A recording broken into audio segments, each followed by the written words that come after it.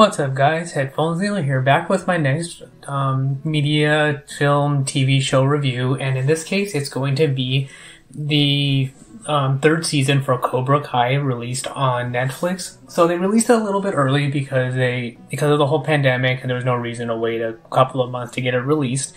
And overall, I want to say that the season was decent, not quite as good as the first season, as it was mostly a carryover from season 2. So, dealing with the fight that happened in the school and the kid that was sent into a coma because of that fight, and dealing with the increased tensions between Cobra Kai, Johnny Lawrence, Daniel LaRusso, Miyagi-Do, and all of that.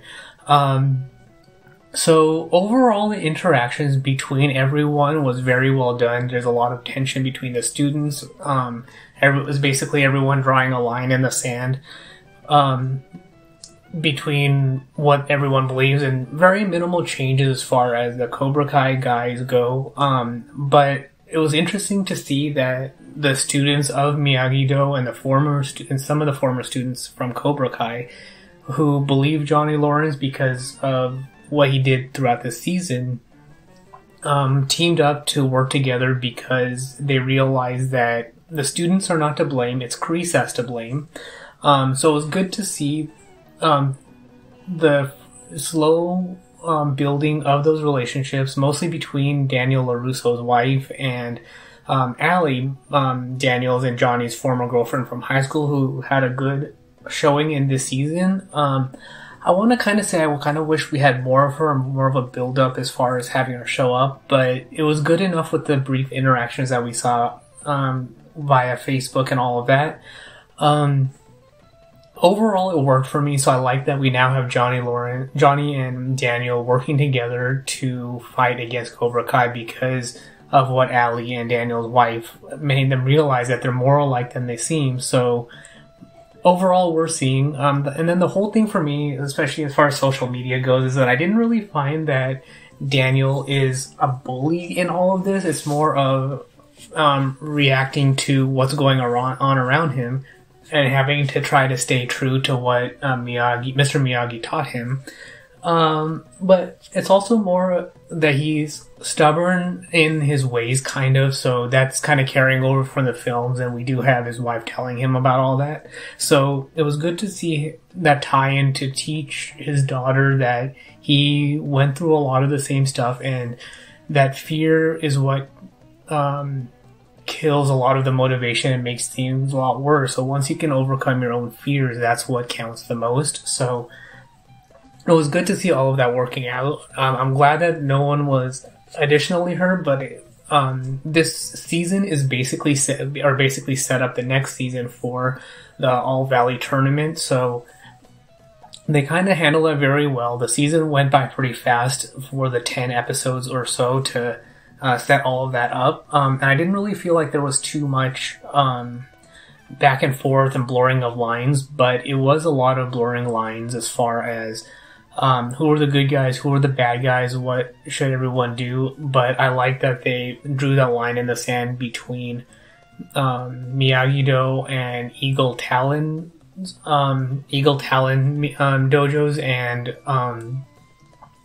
Cobra Kai. So a couple of the other high points for me, as far on the comedic side, I liked Johnny's continued troubles with technology and the internet. So not plugging in the laptop, so he thinks it's dead, and then Facebook messages going instantaneously, and the like button and all of that.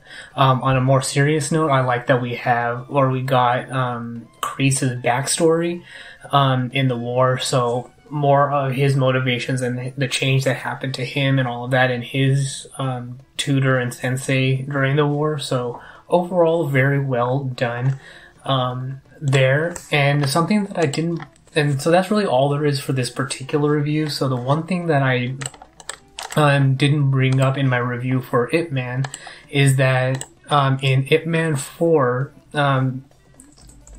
Ip Man 4 had a direct connection to Cobra or Karate Kid, in that they mentioned a person named Kreese. So I want to say that, or in reading the trivia, that was a direct nod to Cobra Kai. So Mostly related to the war, so the two films take place in the same universe. As far as we're led to believe, or just because of that name drop, but when I was watching Ip Man 4, it showed up, so I was like, I had to rewind that a couple of times to make sure I heard it right, and then I did delve into the trivia to check if that's what it was, and sure enough, that's the connection to Cobra Kai, and they did mention Kreese, so kind of validating Kreese's karate and kung fu training.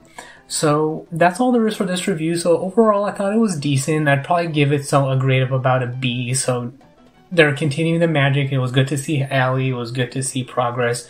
And Daniel and Johnny settling their differences to form one team-up dojo. Not necessarily that they're going to merge, but that they can work together against their common enemy. So they might have their differences, but Kreese is the real villain in their story and saga. So that's all there is for this particular review. So if you have any questions, comments, concerns, or anything like that, you can find me on Twitter at PatelN01. The website's PatelN01 for past episodes, subscription links, supporting the show, and all of that good stuff. And if you're a patron of this podcast, then you got an update today for an upcoming review as soon as I finish finish